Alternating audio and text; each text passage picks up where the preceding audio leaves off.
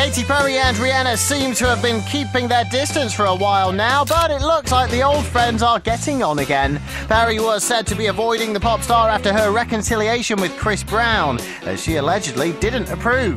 But Katy has now tweeted the singer and appeared to joke about how she should feel that she missed her when she was visiting Los Angeles.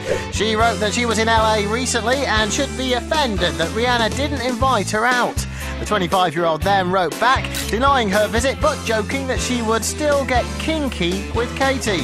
The famous pals then set a date to reunite and make up for missed time together. The I Kissed a Girl hitmaker wrote that she'd make it up to Riri at Barclays before clarifying, or more like let you make it up to me. Are they BFFs again? Let's hope so, ladies. We hope to see you out together soon.